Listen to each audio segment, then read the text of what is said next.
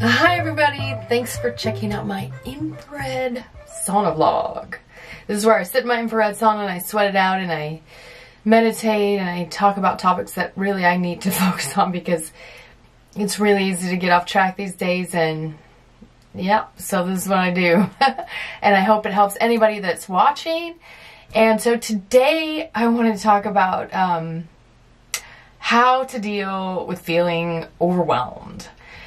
So, especially these days with all the intensity and the sort of chaotic energy and the real high pressure astrological transits that we've all been dealing with on this planet, sometimes you can just feel literally completely overwhelmed. Like, how am I gonna deal? I've got too much to do, you know? And be careful what you say to the universe, because when you say, oh my God, I've got too much to do, that's reaffirming that. Right? That's reaffirming that energy out there to, you know, manifest. So always remember to be careful what you speak or think all the time, because that's what you're manifesting. So, but a really great way to deal with feeling overwhelmed is, one thing I do is I make lists. Okay. So then this huge blob of stuff that you have to deal with comes into little different categories.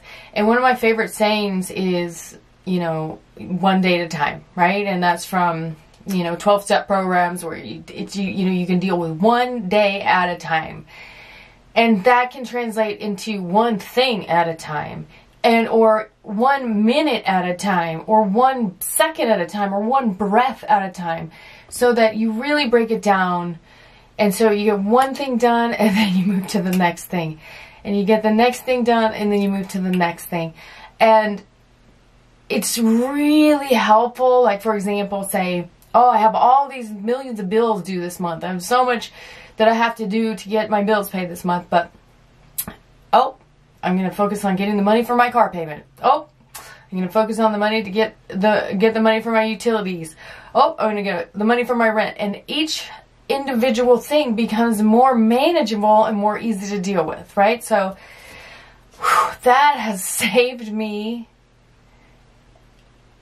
countless times, because I can be sitting there trying to figure out how I'm going to get everything accomplished and how to manifest everything that I need in a period of time, and it literally can be like panic inflicting, or, you know, it can incite panic and make you feel like, ah!